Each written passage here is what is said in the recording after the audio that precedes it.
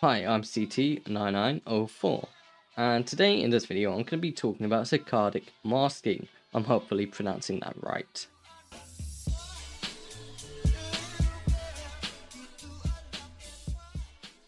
It's where your eyes move from one place to another and miss out a chunk in between. Say for instance, look at the bike and then the item I'm holding. Now you're noticing it. Do you feel like your vision goes kind of blurry when looking in between the item and the player, and vice versa? That's saccadic masking, and our eyes do this to protect us from blurred images. This is probably quite a good thing when before we evolved, and like when we're like hunting and stuff, to make sure we only looked at stuff, and it's pretty good in our probably office day lives or modern day lives that we have now.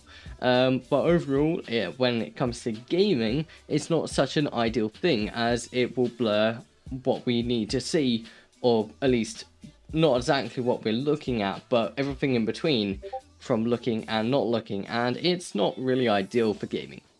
You may now be thinking, how often does this happen? Well, these seconds lost can add up to a whopping 40 minutes a day. This isn't something that is hugely game changing, not in Mario Kart Wii. Maybe in games where you aim, like Valorant, or games where you are consistently moving your eyes around the screen, like League of Legends. But I'm a channel that's more focused on Mario Kart Wii content for now.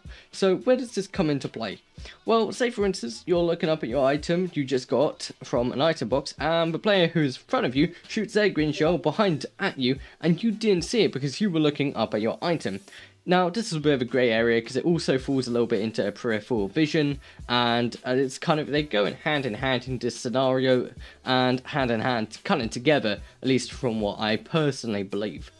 Okay, so I have been implementing this with this video where you keep your eye on the ball, link in the description, and I can say that I have noticed a slight improvement in doing so. My eyes now move and flow better from place to place. If that's looking at the players behind me when racing, or just from my item to my own player, my eyes do feel a lot smoother, and I can definitely feel a slight improvement. Also, on the other hand, smooth pursuit can help you stay on a target and track them. This might be pretty good for aiming games like Valorant, Overwatch, or League of Legends where you track the player, but in a game where Mario Kart Wii, there's not much tracking and projectile movement, but it is somewhat pretty good for, say, a green shell or something where you projectile throw a banana skin or a FB or something, I don't know, but it's not really necessary too much in Mario Kart Wii. But you can improve smooth pursuit with a video that I showed you, which is once again in the description. All this will do will mean that you will be able to look around from your track to behind you at a player to at different objects much easier and much smoother, and that will make your gameplay a lot smoother and better to play.